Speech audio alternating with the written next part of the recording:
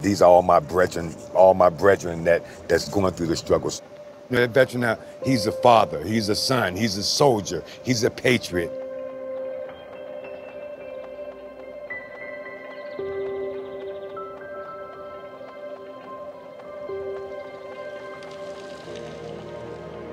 Ed Welch is a veteran who has felt the pain of being homeless. It's why he joined U.S.VETS, the largest nonprofit in the nation that serves veterans who are in desperate need of housing or career development. Ed now serves as outreach coordinator. Every day at 8 a.m., he loads his van up with water bottles and hits the road looking for homeless veterans that he can bring into his housing program. How long have you been in this area over here? 5 months. 5 months? And Marine, what kind of discharge did you receive? Honorable. What? Remember what years you served? 1986 to 1998. What was the highest rank you achieved? Sergeant first class. What? Where have you been sleeping at? Well, last night I slept in the bus bench. Really? Yeah. Can you tell me how you experienced homelessness the first time? I'm a chef by trade. So I cooked for 15 years and I got laid off. If you was able to get housed tonight until you can get your apartment, would you be willing to go to some place, maybe Manor House or U.S.VETS? Would you be okay with that? Yeah. U.S.VETS Transitional Housing Program in Phoenix can hold 66 people. They can stay there for 2 years until they get on their feet. A huge relief for this veteran, who's one step closer to getting a roof over his head. Mr. Welch he's been phenomenal here, and he's about to get housed pretty soon. Yes, I have. I've put in for housing, and I'm waiting for all the paperwork to go through. And once it does, why, hopefully I'll be in soon. I'm looking forward to it. Get my life back again. That's one thing that I don't believe that anybody in America or anywhere in this world should be living on the street. I'm sorry, but As we fought for our country, I shouldn't have to come home and fight for housing. Studies show that the greatest risk factors for homeless veterans are lack of support and social isolation after discharge. That is why Ed remains in the streets, to give some type of lifeline to his fellow soldiers. Since I've been out there with them, I'm not afraid of them. You know, these are all my brethren that's going through the struggle. So I'm okay with confronting them, having a conversation with them. It gets heartbreaking sometimes because we may be full to capacity, and when I'm full to capacity, I can't bring them into my program. However, I do network with different places that has openings, so I'm able to assist that veteran in getting housed somewhere else. Our next stop, the place where Ed used to sleep at night. How you feeling? I'm feeling euphoric.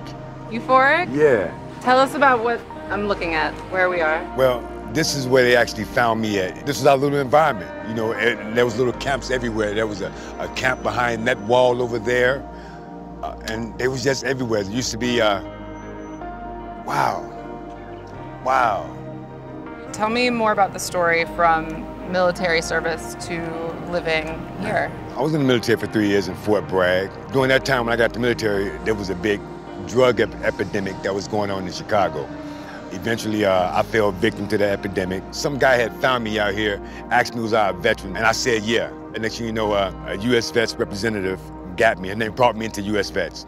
And from there, it's history. Ed is among the more than 50,000 veterans who have benefited from housing and services provided by U.S.VETS. U.S.VETS don't even have to pay me. You know, they can keep my check. I would do this forever because this is the place that actually saved my life and has gave me the opportunity to give back.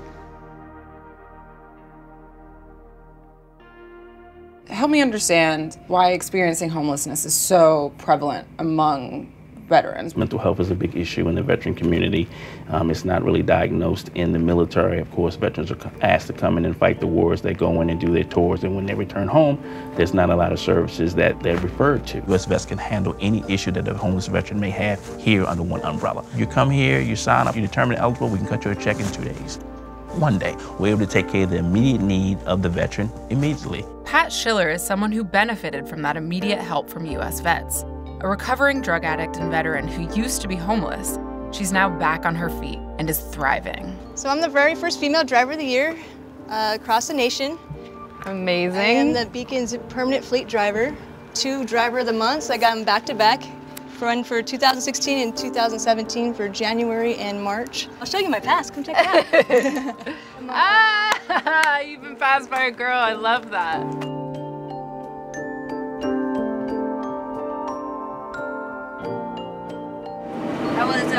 I was in the Navy from 1996 to 1999, where I was, unfortunately, I was kicked out for being a homosexual.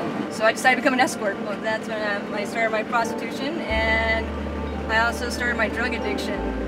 And then that's when I started to become homeless.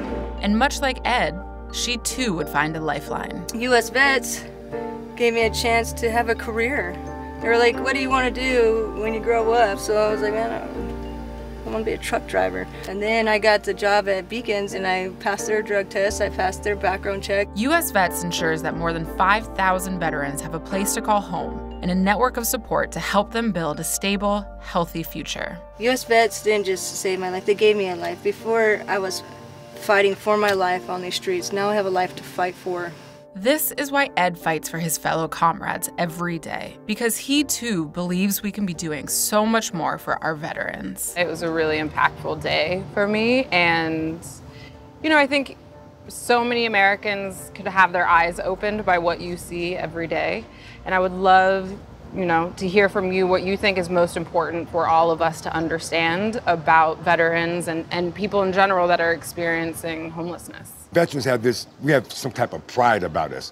We don't want to go and ask for help. And so sometimes when you're having a conversation with them, you just see the pride written all over them. And so sometimes we have to get past that pride to let that veteran know that we want to offer you that assistance. You deserve this, what I'm offering you. I just feel like we should always give those guys that's down at the bottom, give them a helping hand, lift them up, because if someone helps you up, then that person can help lift somebody else up. I was down, they gave me a hand up, and then now I'm actually working in an organization that saved my life.